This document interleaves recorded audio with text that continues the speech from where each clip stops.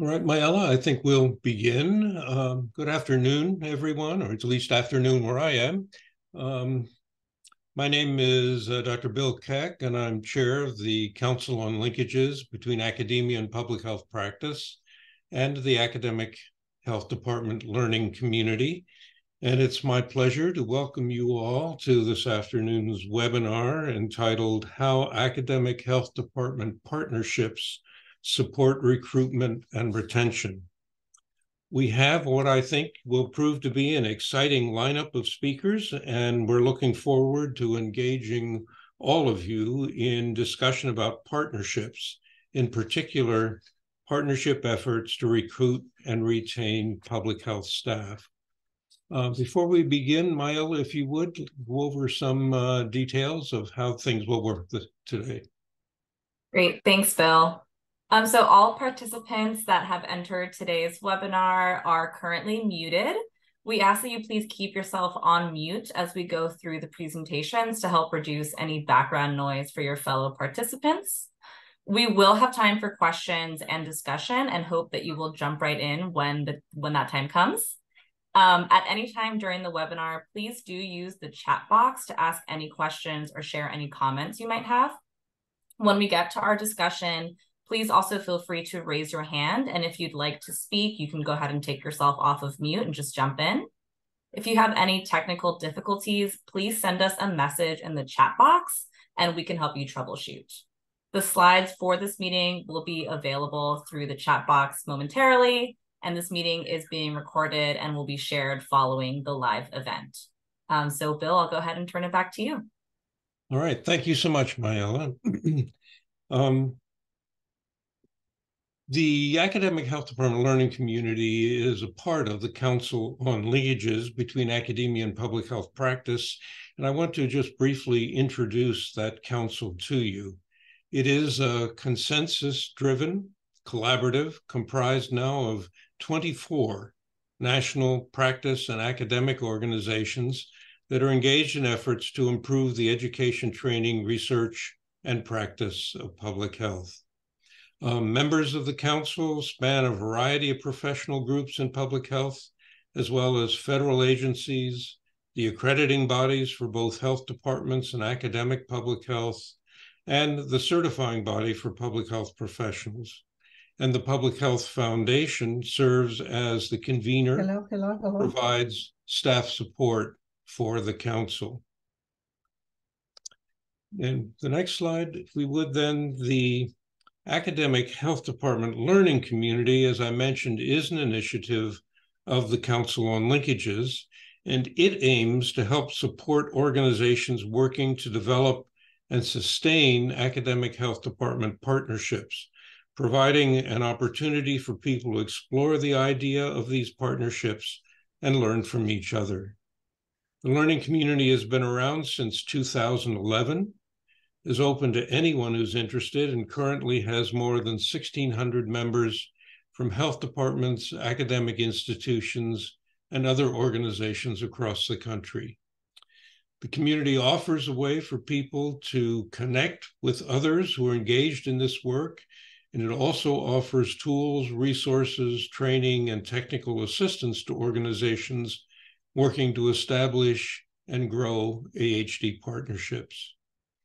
Learning community activities include sharing stories and highlighting AHD partnerships, webinars such as happening today featuring academic health department partnerships. We develop resources such as a collection of agreements that organizations have used to formalize partnerships, and we do our best to enable dialogue and provide assistance. And all of these resources are freely available to anyone who would like to use them. To get all this started, we'd like to begin with a quick definition. Throughout today's webinar, we'll be talking about partnerships that have been built between health departments and academic institutions, or as we call them, academic health department partnerships. These partnerships can take a variety of forms, but at their core, they're collaborative, mutually beneficial relationships that serve to strengthen and formalize collaboration, to move the relationship between the organizations beyond working together sporadically, perhaps just because two individuals happen to know and like each other, to more of a regular part of how the organizations operate.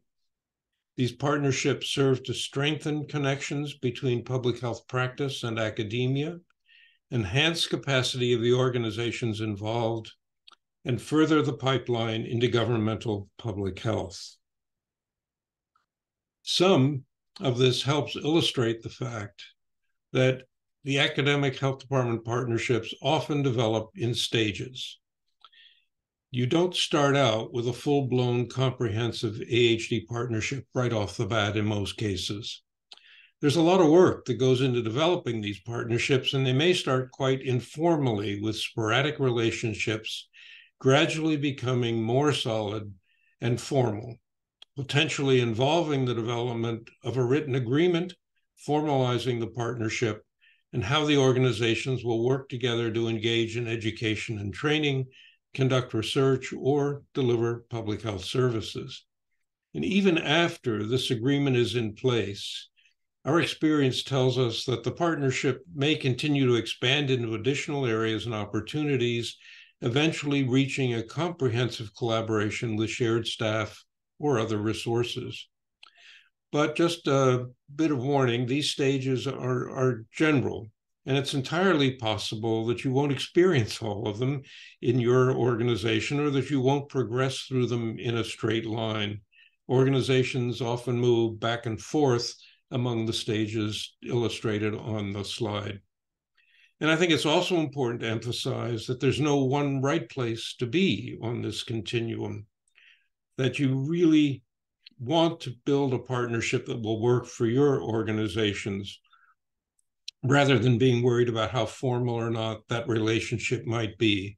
It's your environment that will determine just exactly how all of this comes together.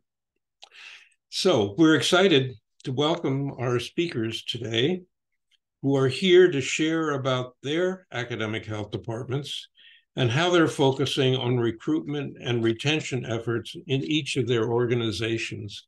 So I want to introduce very briefly all of these speakers and then allow them to go one after the other through our presentations. And then we'll take questions at the end. But remember, you can always raise questions in the chat box as we go. So first, we'll hear from Treemanisha Stewart, Public Health Director, Health Officer of Public Health Sauk County. Treemanisha will be sharing her experiences with the Wisconsin Public Health Association Work Group on Workforce, comprised of local health department staff, college professors, and other stakeholders, highlighting their retention and recruitment efforts. Next, then, we'll hear from Shelby Rentmeester, Director of the Rollins Epidemiology Fellowship at the Emory University Rollins School of Public Health, who will tell us about Emory's fellowship program recruitment efforts and support for early career epidemiologists in Georgia's 18 local health districts and the state health department. And then we'll hear from Courtney Dezendorf, Director of the Office of Practice and Learning at the Texas Department of State Health Services, and Robert Hammarberg, Assistant Director of Public Health Practice and Engagement at the University of Texas Health Houston School of Public Health. And they'll close out with a presentation about their partnership between the Texas Department of State Health Services and the UTHealth Houston School of Public Health, and how their partnership has aided with early career recruitment efforts. So, Treemanisha, we'll turn it over to you. Thank you. Good afternoon, everyone. As mentioned, my name is Treemanisha Stewart, and I am the health officer for a county called Sauk in Wisconsin. And I'm here today to share about the work we're doing in Wisconsin as a part of a statewide work group. Next slide, please. So as far as our partners, as previously alluded to, our partners were the University of Wisconsin Population Health Institute. University of Wisconsin is our land grant university in this state. Another partner was the Wisconsin Association of Local Health Departments and Boards. This is also how the health officers and other local health department staff were recruited to do this work or invited to do this work. They, in addition with the Wisconsin Public Health Association, work together to bring issues of importance in public health to arise and to a hopeful resolution. The next partner is our Wisconsin Department of Health Services Division of Public Health, and that is our state health department. Next slide, please. And so as we began to meet as a work group, we didn't want to have meetings that were haphazard or didn't have a focus. So we decided to lend our focus to state and national models. Some of those models being the Public Health Services Framework, the 3.0 model, and in Wisconsin, local public health is regulated by a statute called DHS 140. Locally, we just call it the 140. And that was important because one is how we regulate it here in Wisconsin, but also it is grounded in things from FAB, like having our job descriptions to the greatest extent possible be competency-based. Now, some jurisdictions can't do that, and we are very home rule here in Wisconsin, but using some of those tenets in that statute helped frame some of our conversations. Next slide, please. Another thing or community that we utilized in our work was the 21st Century Learning Community, which is comprised of 18 states across the country. And we were able to lean on this community for other things people were doing around the nation that we wanted to utilize in our own state and use those conversations to springboard some of our ideas.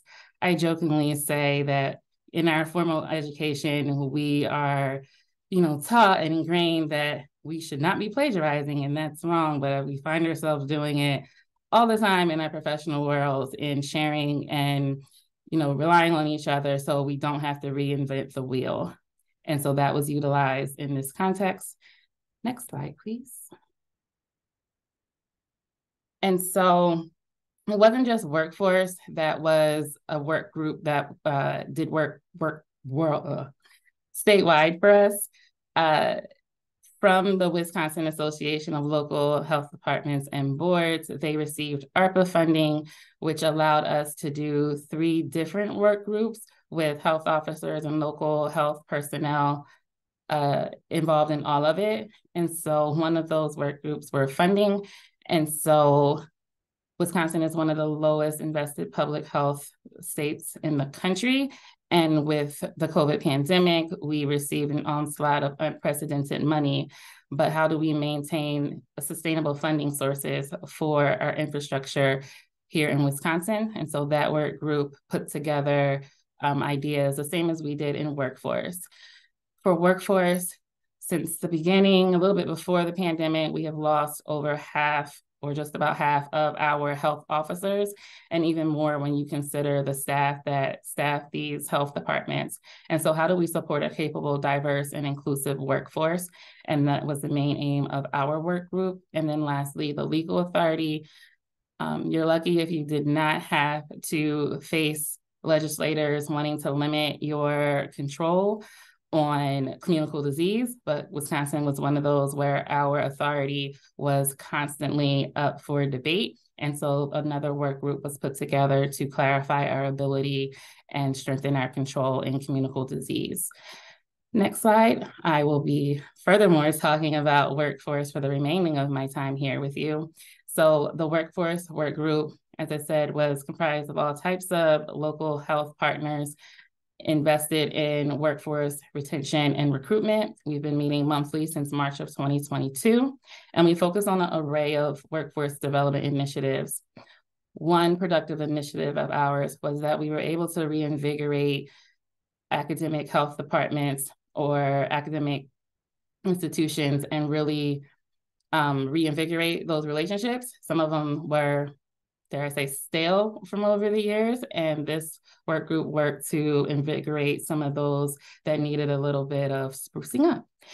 Next slide, please. Another thing that came out of this work group was that it was for use for everyone. So it didn't really matter if you were an academic health department or not, that what we were able to produce would be of benefit to everyone. One of those things being a website. And so this slide depicts all the things that went into our website that is public facing. There are some things that still need to be included, so it's a little bit still under construction, but one of the first things this group decided to take on was job descriptions. As I mentioned, our statutes state to the greatest degree possible that we are to have competency-based job descriptions. And so while we waited through that, we also found that Region 5 Public Health Training Center already had those job descriptions as a template, something you can download and just make your own already on their website. So we just linked that to ours, and that's what we did. We shared, and we were able to have model job descriptions in case we ever needed it. We also included onboarding checklists, examples of policies and procedures, succession planning, for retention, the same succession planning, professional development opportunities, examples of resource service and sharing, and resource libraries. So typical things we thought of that might be a time suck for a health officer, whether they were new or tenured. We wanted to create a place where they can have a one-stop shop to find documents that might be useful to them. Next slide, please. Another product of our work together were workforce summits. And so our first one was August of last year. So local health department staff, health departments, health officers and academic partners all met in person, and we completed a SOAR analysis. We identified opportunities for building a workforce in Wisconsin, and we had a very engaging discussion about what we aspired to see happen in our workforce. We liked that so much that we did it again in May. And we, from that point, planned for partnerships between academic partners and local health departments. We also identified goals for ongoing collaboration. Next slide, please.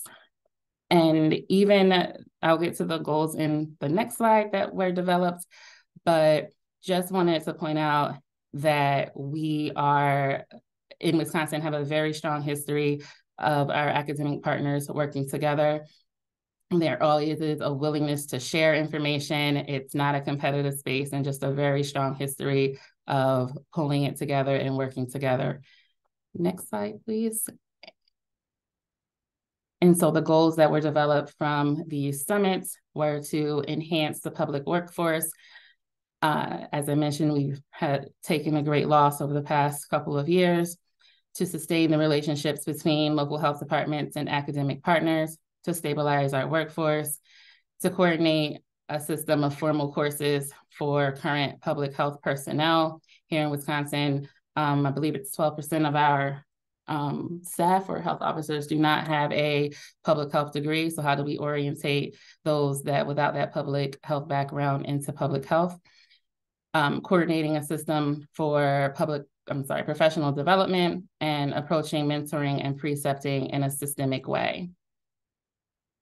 Next slide, please. And so we did a lot of work in a little over a year. And so our next steps will be to replicate this with our nursing programs in Wisconsin, explore opportunities for professional development through the New to Public Health program, convene those summits that I talked about twice a year. And all of this takes money. So seeking additional funding for the future is our next steps. The next slide is my last slide, and thank you so much for your time and attention. I will say that this would not be possible without Barb Durst. She was not only the facilitator and leader of our workforce work group, but she also put these slides together and has been intimately involved with this work and could best answer any questions you have, but I'm happy to take a stab. Great. Thank you so much, Treemanisha. Appreciate that. Now let's move on to our next presentation from Shelby Rentmeester. Shelby, it's all yours. Thank you for having me today to present on our program. I'm going to talk about the Rollins Epidemiology Fellowship Program, which is based at Emory University in the Rollins School of Public Health, previously the Rollins COVID-19 Epidemiology Fellowship. So next slide. So this program is an initiative that was started in 2020 to address the increased need for epidemiologists to work on the COVID-19 response in Georgia. The mission of the program is to enhance Georgia's state and local public health programs by training exceptional epidemiologists who passionately serve their communities through surveillance, outbreak response, and general public health practice, with an overall vision that we aim to support new epidemiologists and increase our epidemiology capacity in Georgia to serve our communities. Next slide. So before I get into the specifics of the program, I'm going to briefly touch on that academic public health partnership model, and then the context of the program and where our team feels like we are on that spectrum. So I would not be here today if it wasn't for Dr. Allison Chamberlain, and she's the faculty director and principal investigator for the program.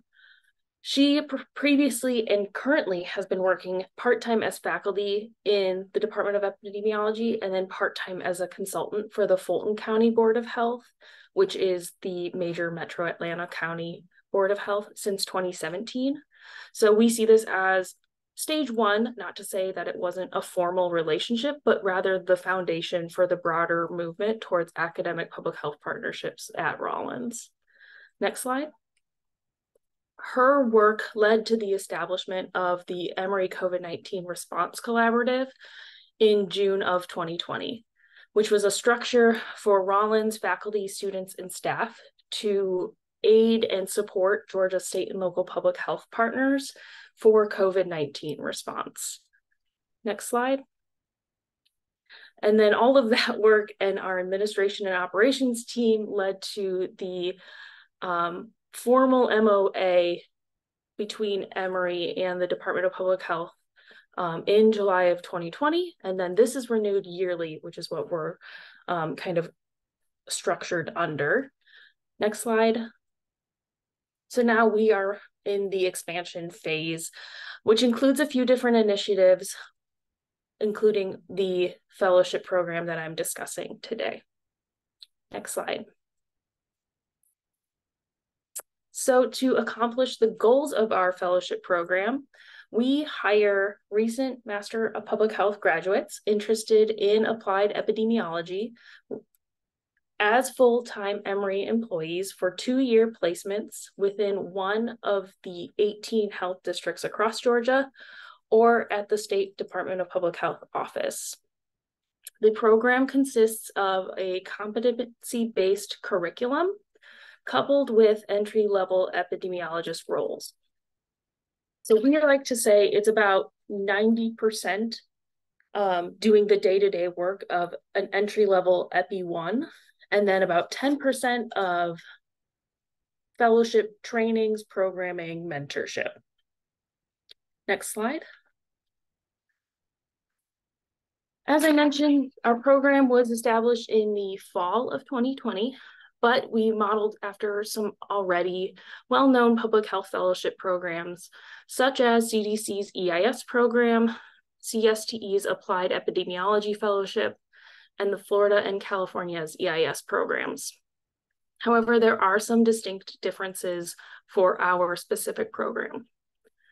As compared to EIS, our program focuses on master's level epidemiologists rather than doctoral.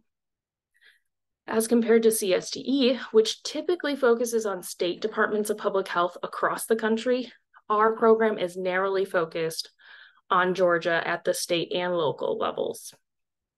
And then compared to Florida and California's programs, which are operated through the governmental side of public health, our program is operated through the academic side. Next slide. When it comes to the administration of the program, I'm not going to go into all of the specifics for the sake of time, but we do categorize them into these 3 buckets: fellow recruitment and management, site engagement and satisfaction, and learning goals and objectives AKA the fellows professional development through the program. And so we have systems in place that we're continuously monitoring and evaluating, getting feedback from the fellows and their supervisors in order to improve our processes with each new cohort or new training that we're offering or any piece of our program. We want to be sure that our program is being responsive to the health district's needs and priorities, and also developing the next generation of applied epidemiologists and public health leaders in Georgia. Next slide. As I mentioned, in comparison to some of the other epidemiology fellowship programs, there are a few unique aspects. However, one that really stands out is our academic mentorship component. In addition to the applied epidemiologist roles and competency-based trainings, we have a group-based mentorship model where fellows meet quarterly with an academic mentor. Next slide. And here are the mentors that are actively engaged or have previously acted as mentors for our program. Each of these Rollins faculty or staff members has experience in state or local public health practice, and their role is to act as a third party for the fellows who have professional development questions or need additional guidance as they transition to their public health careers, someone outside of their site supervisor and me as their Emory supervisor that they can talk through with some of their questions. Next slide.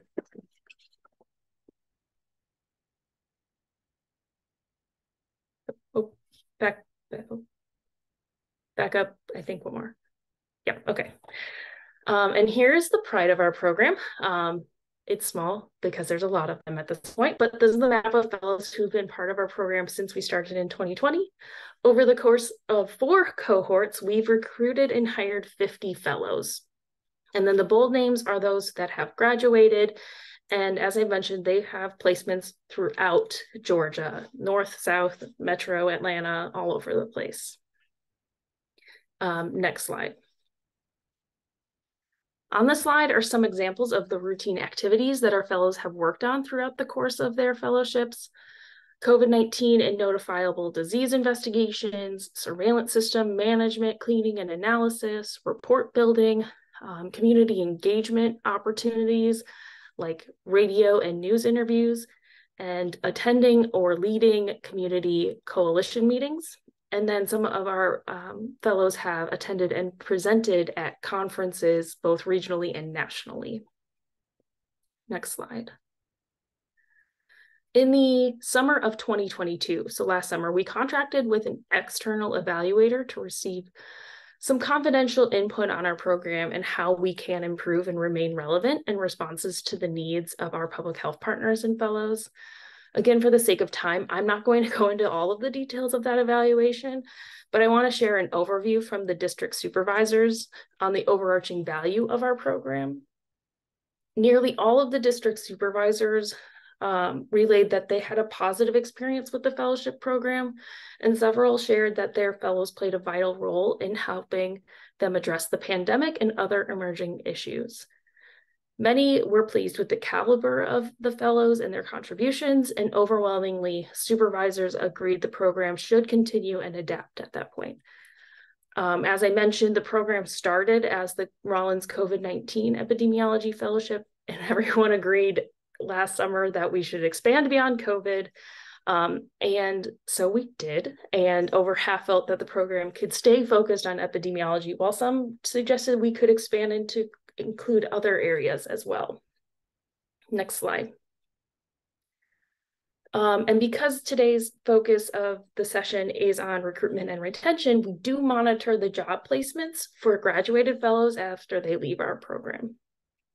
This is a little not formatted exactly correctly, so I apologize and can fix it for those that need it. But of the 25 graduated fellows in the first 2 cohorts, over half stayed in state and local public health positions.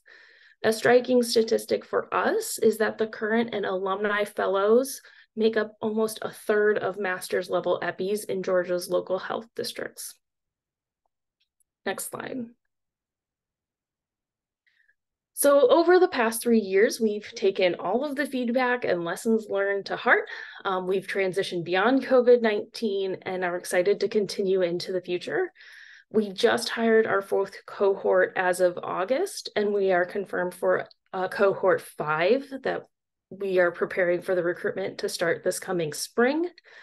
We absolutely succeed because of the relationships that we have with the Department of Public Health and doing routine evaluations of our processes. So that way we can continuously adapt to the ever-changing landscape of public health in Georgia and the priorities of our state and local health partners. Next slide. Thank you. This is my email. Please feel free to reach out at any point. Otherwise, I will be happy to answer questions in the Q&A. Excellent, Shelby. Thank you.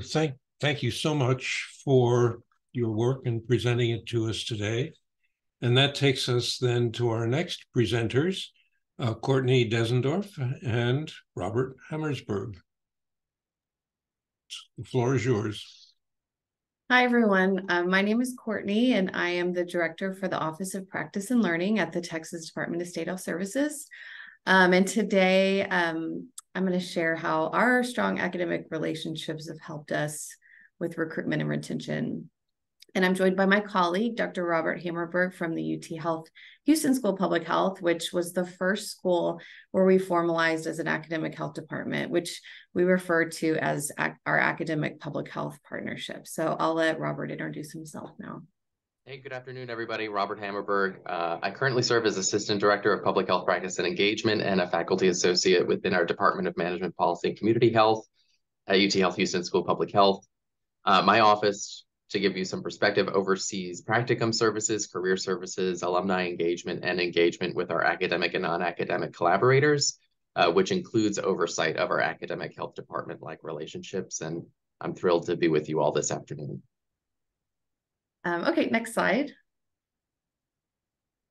So before I get into the specifics of our recruitment and retention activities, I thought it'd be helpful to give you a little bit of background on the structure of the public health system in Texas, which impacts how we have approached and structured our academic partnerships. So Texas is a big state. We have over 250 counties sectioned off into 8 public health regions, and our main central office is located in Austin, Texas. Local and county health departments operate independently, and where there's not a local health department, the state health department offers public health services in those areas. So again, Texas is a big state, and we have a lot of universities, and our agency recognized the importance of our academic colleagues as one of our strategic plan items is to build an organized network of academic partners across the state. So next slide. And I'd also like to give a little overview of our office, the Office of Practice and Learning. I think it's a unique part of our agency. Our work is highly collaborative across our agency and across Texas.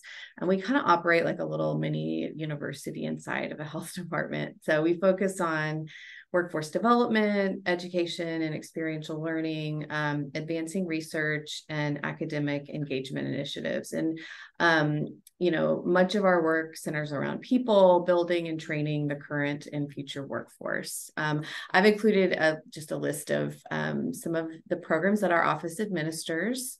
And now I'll hand it over to Robert to share a little about the UTHealth Houston School of Public Health. So next slide. Thanks, Courtney. So since our beginning, we've made strides towards achieving a reality where health has no boundaries. And so we have exercised that through having faculty through 4 diverse departments, as well as 6 physical locations across the state of Texas. And Texas's unique racial and geographic and economic diversity allows us to explore a wide range of public health areas, which is one of the reasons why us partnering in this way just made the most sense because of both organizations' statewide reach. So, but also a little bit about our school. So we are the oldest school of public health in the state of Texas. We have a large student population. We are an all-graduate school of public health. And we not only have a statewide impact with our physical locations and presences, but we have 17 research centers that are on various topics such as big data, community impact, health equity, infectious disease, pediatric population health, etc. All of those things are resources that we believe are avenues for collaboration and connection with our academic public health partners. So just wanted to provide that detail as well.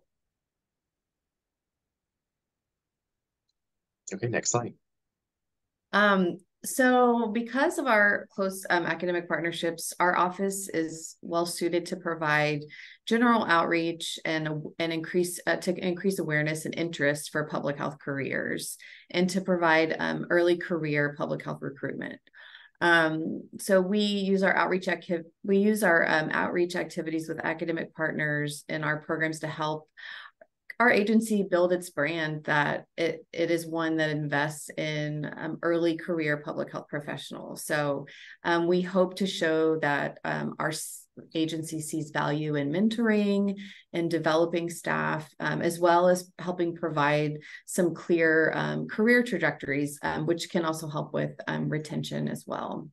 And in terms of recruitment, this past year, we attended almost 40 different campus events. These events include various career and intern fairs, career panels, some of our staff serving as class speakers and guest lecturers. And we did this across almost 30 different universities across Texas. So we also host, we try to do a lot of large-scale virtual events. So we hosted one that had over 700 attendees, and these include public health and non-public health students too. We have built upon this and have monthly virtual career panels already scheduled for this fall and actually this spring as well. And we invite all the schools of public health we partner with, and also extend again to other non-public health university staff and students. We have a fellowship that was similar to the one that was described earlier. We're currently in our second cohort of the Texas Public Health Fellowship Program, which is a one-year full-time paid training program designed for recent graduates or individuals, early in their public health career. So fellows come from a wide variety of backgrounds, levels of education, and have varied public health interests. And they're either placed within DSHS or at a local health department. And we also provide career coaching, a mentor, and many opportunities for professional development that we also pay for too. The program currently runs from June 1st to May 31st, and we have about 40 in this year's cohort. We also have an internship program. We host about 100 interns per year, and we've seen with our increased university engagement, we've seen about a 10% increase in our number of interns from 2022 to 2023. For retention, we've utilized our academic partners to speak at our monthly Grand Round series, as well as provided them we've provided information to our academic partners about different trainings that would be helpful for us. So they've actually given some customized training to staff. So the fellowship, internship, we also have a preventive medicine residency program. They've all been impactful programs and mechanisms to build this pipeline of public health professionals. So in terms of retention, last year's fellowship graduates, we have about 40% of them received a full-time job, either working at DSHS, a local health department, or some type of governmental public health position. And then about 40% also are now continuing in their education, either in a graduate program, a medical, getting an MD, or a nursing program. And also with our internships, in the past 2 years, about 25% of our interns are hired on into full-time positions. And with our residency program, currently 2 of our regional medical directors and our TB elimination physician are all graduates of the residency program. So now I'm going to hand it over to Robert. He's going to talk more about the role that they play in recruitment and retention. Yeah, thanks, Courtney. So I want to talk about what we're currently doing and then also briefly about what we have planned. But before, I wanted to take a moment to share my definition of recruitment and retention as I see it through the eyes of a university helping a public health agency with recruitment and retention, right? So through our partnership, I see recruitment as a means of not only developing the future public health workforce through education, but by connecting students with experiential learning and also just general face time opportunities with the organization. I also see our school contributing to DSHS's staff retention by participating in community building. And I approach retention through the lens of community, meaning not just an exchange of information over the internet, but community is more about a feeling and relationships and built among people to have a little group with shared goals, experiences, and interests. And if we're able to contribute to that through our academic partnership, then that is great. And so with that in mind, we do contribute to the recruitment of the DSHS workforce through intentional promotion and placement of students and experiential learning opportunities, building students' career readiness by hosting DSHS-specific panels, information sessions, and they also host application seminars to our students. We also actively promote available positions within the agency through our weekly career services newsletter and posts on our career placement dashboard. We utilize Handshake for that. We also intentionally included DSHS in the Gaining Equity and Training for Public Health Informatics and Technology, which is the acronym is Get Fit initiative. That initiative was funded by nearly $10 million awarded by the HHS Office of the National Coordinator for Health Information Technology. And through that program, we're able to match and place students in internship positions funded by the grant at various organizations needing health informatics support, which includes our partnership with DSHS. So we also contribute to the retention of the workforce by building community connections through co-facilitation of Grand Rounds events, like Courtney mentioned, featuring a mix of DSHS staff and our faculty as well, so that we can get some bidirectional learning going there. DSHS has also shared with us an interest among staff for professional development trainings on various topics, like Courtney mentioned, and we've supported this by connecting that desire with faculty here at the school who could provide that training. And an example is one of our faculty will be leading a class on R training for DSHS staff. Through the Get Fit initiative, one of the goals is developing opportunities for career placement after students graduate, and that's been successful in our collaboration with DSHS as we have had students actually offered and have taken positions with DSHS after completing the Get Fit internship program. So through Get Fit, we've also worked with our consortium partners to develop a health informatics professional development training.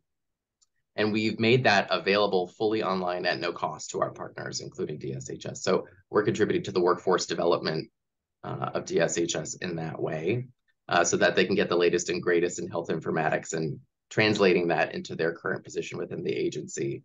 And then lastly, I'll mention that through the Get Fit grant, we earmarked funds to be provided to our collaborative partners who are mostly comprised of state and local health agencies to use as they see fit to support and develop their workforce. So there's just a few different ways that we're actively collaborating. Next slide. And then, I previously shared the efforts that we're currently pursuing, but moving forward, I see us working more closely to intentionally identify and place students in internship opportunities across the state. We again are an institution with a statewide reach and community ties, just like DSHS is. And we've been working with them to spread awareness of what that means to host interns and where those opportunities of benefit lie for both DSHS and the student across the state. So I see us working more closely together to build those avenues and ultimately an internship career placement pipeline. Speaking of, we started a series of lunch and learns where we're hosting opportunities to build regional connections between DSHS regional offices and our locations throughout the state. And those have served as great opportunities for students and faculty to learn about the DSHS organization and its statewide and regional goals. And for us to share what opportunities we have for student and faculty involvement in those efforts. So that's something we're continuing throughout the upcoming years. And then in addition to hosting students for experiential learning opportunities, we've discussed exploring topics like creating an adjunct professor-like position within DSHS. Though through our partnership, we've developed avenues for easy creation of adjunct professorships at our university. But we want to see what that would look like on the converse. And with regard to retention, And supporting that community feeling within DSHS, we plan to develop stronger ties between the staff at DSHS and our classrooms to share their expertise and grant regular opportunities for them to contribute to the learning environment and get face time with students. We'd also like to involve them more in the development of future and revamped coursework and feel that connection to our school and students and team in that way. Next slide. Thanks, Robert. I want to just share a few resources that we've created to help with recruitment. So the first is a career fair toolkit. So I think a couple of our staff are on the call. So this is all of their hard work. This is just a career fair toolkit for our staff to use when attending a career internship fair. Like we said, we're spread out across the state and, not everyone has the time to develop these things. So this was created based on feedback from our university partners, specifically students, on what type of information would be helpful to them when attending these types of fairs. So again, we're a small team. This is to help encourage our regional staff and other staff to participate in these activities. Creating these documents also, creates consistency in the message that we're sharing with students. So again, this is a recruitment tool, but I think it also can be a retention tool, because I know a lot of people that work in public health, they want to feel that connection to students, and I think that they value that type of mentorship experience. Next slide. And here are some examples of some recruitment flyers we've created for early career entry level positions. So the purpose of these are to drive more applicants to our job portal to help them better navigate the job postings and provide some concrete examples of what entry level jobs look like. This is an example of a public health lab job. Next slide. And then here are some recruitment flyers on what careers can students pursue in public health related to their majors. So they might not be a public health major, but maybe they're a chemistry or kinesiology. So far, our team has created about 20 of these info sheets related to different majors. So relating different majors to practical skills and jobs within the public health field. So from communications, anthropology, psychology, history. So we post these flyers on our website, and then have them for university and community outreach events. So next slide. Thank you all again. Feel free to contact us if you have any questions, and we really appreciate your time and letting us share with you today. Thank you so much, Courtney and Robert. Now, Maella, I know that you and Ron have been tracking questions in the chat box, and I see that many of them have been answered, but perhaps you could get us into the question and discussion period. Certainly. Great, So Maella, would you like me to chime in with what's in the chat box? Yes, go ahead. I'm just going to stop sharing so we can all see each other. Thank you. Yeah. All right. Well, there are a lot of questions there. And one thing I'll say is, with 11 minutes remaining, we may not get to all of them. And what we'll do is we'll look at questions that have not been answered, and we will send them out to our colleagues here who've been presenting and see if we can get some answers and send them out along with either with the archive link or afterwards. Okay, so we have a question here for Shelby. Do you have any feedback from graduated fellows that stayed in local or state public health on what led them to stay, and if they plan to stay even longer? Yeah, so the feedback from those who have stayed are kind of like three things. One is the continued ability to fund their positions in the districts. That is a very big logistical barrier that happens. And when that happens, sometimes our fellows need to end our program a little bit early, and we've created actually an adjacent fellow position where they transition to a DrPH position, and we continue to support them with access to the trainings and professional development opportunities. Other are supportive environments. They love working with the teams that they're in. That is a huge factor of who the team is that already exists in the district, and opportunities for continued professional development within the district or higher roles. So, for example, some fellows have stayed on as more senior epidemiologist roles. Others have gone into leadership roles. So STD program manager, public health analysts, immunization coordinators, something adjacent to epidemiologists, but the ability to take on a more senior or leadership role is very valued by the fellows. In terms of whether they are expressing they want to continue, our first group of fellows, our first cohort, graduated last fall. So they've been out of our fellowship for like 1 year only, and we are going to continue following up with them in alumni surveys to find out more about where they are, how they're transitioning, if they are staying in their positions. I might be adding a question about their intention to stay, and that's a really great point. So thanks.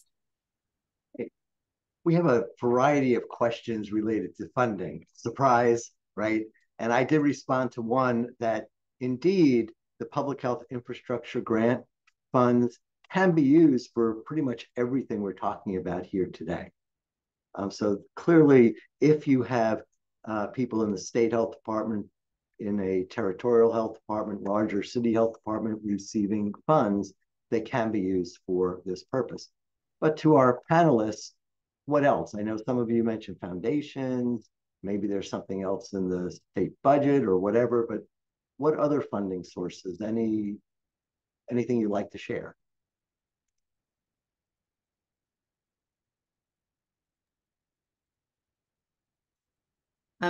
Currently that's how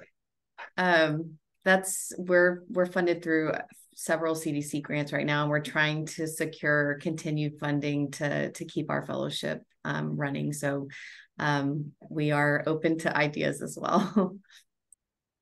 Courtney, I would, just to follow up on that, I wouldn't, if there is an opportunity to work with your development office at either in if the academic partners development office has connections to foundations in Texas, see if you can get in front of them and talk to them about the fellowship and internship programs that you guys have started, because it really can resonate with a lot of foundations, especially those that are interested in health of a specific state, and you might get some traction there. Ron, just to go back to my question earlier about funding from CDC infrastructure grants, states who have those CDC workforce infrastructure grants can bid out or make subcontracts to academic institutions to start fellowships like this? They can actually do subcontracts with any appropriate institution that is providing a service that's related to the intent of the grant. Right. And the intent of the grant is building foundational public health services with a strong emphasis on workforce. So I would see no reason why they could not. Of course, one of the problems you encounter is it could take 12 months, 18 months, or longer for the health department to go through its procurement process. Yeah. Thank you. Sure. Okay, there is a question, Robert, and I suspect that others also might want to chime in, other panelists. Do public health staff teach in your institution? Yeah, yes, they do.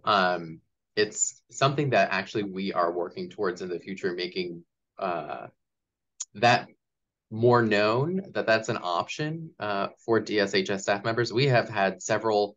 Obviously, we have several alums that work within the organization who also serve as adjunct professors with us and so forth. And so that is something that we are looking to expand, just the general awareness that is an avenue for them, so that we can get them in the classroom and get that exposure and translate that real world practice of what they're doing through their daily life to what they're learning in the classroom. So yes, they can. Great. I'll add a question to this based on what's been asked over the Academic Health Department Learning Community listserv. Do staff in health departments who teach, do they have library privileges within the university? Robert, I see you nodding your head yes. So I will say it might be easier at some institutions than at others. Ours, if you have an adjunct professor appointment, you have access to all of those resources. If not, what we have done too with some of our other academic health department colleagues is grant guest accounts to those that we know are going to be utilizing those resources. But those are the two avenues that we have. And Mayela, do we have time for another question? Okay, great. And this Yeah, is also for Courtney and Robert. The higher rate for interns is interesting.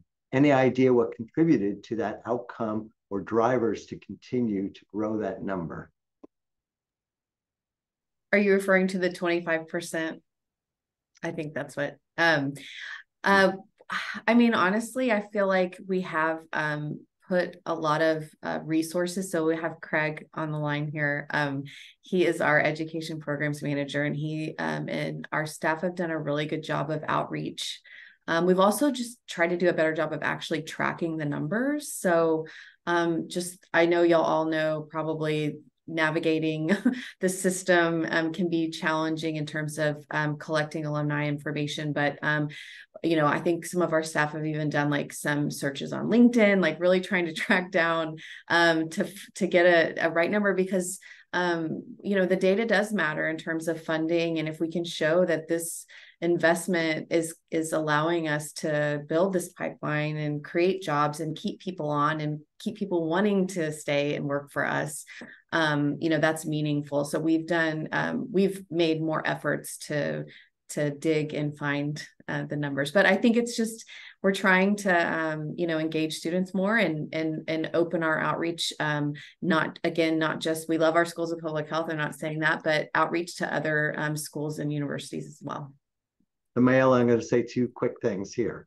One is there's a question about any online curriculum, and if people have that, if you could put any links in the chat box, that would be great. The other is Treemanisha, you should go to your sort of neighbor, it's a little bit, not quite a neighbor, Indiana, where they had a 1,500% increase in funding for public health this past year, based on a governor's public health commission.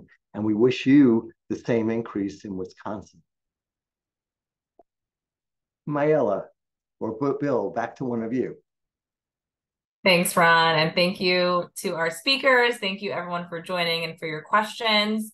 Just going to close out here with some of our AHD partnership resources. I think many of you are already a part of our academic health department learning community. If you are not, please feel free to send me an email and I can go ahead and add you to that. And you can also find more information about that at phf.org/AHDLC. And it's just a peer community that supports public health practice and academic collaboration. We also will have many more of these webinars that you can also find archives for on the website, along with resources and tools that will help to support your development, maintenance, and expansion of your AHD partnerships. And of course, if you would like to stay connected, please sign up for our newsletter, the Council on Linkages Updates, which features the latest AHD partnership resources. And the last minute that we have here, I want to take the moment to invite you all to join us again tomorrow for our SWATI webinar. You can either click this link in the PDF folder or in the PDF file, or you can use this QR code. So that will be tomorrow from 2 to 3. And that will focus on using a SWOT analysis, so including inclusion and equity in your SWOT analysis. And the last thing is to invite you all to join us at our Public Health Learning Forum and Train Learning Network annual meeting.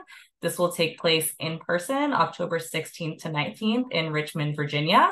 And this year's theme is rebuilding the public health workforce. So we would love it if you could join us to talk about workforce development and training. Ron and Bill, any last words before we go? No, I think not. Just our thanks to all of our presenters and all of our participants for joining us. You make us what we are, and we're delighted to have you with us this afternoon. Great. Thank you all so much. And thank you again to our presenters. So goodbye, everyone.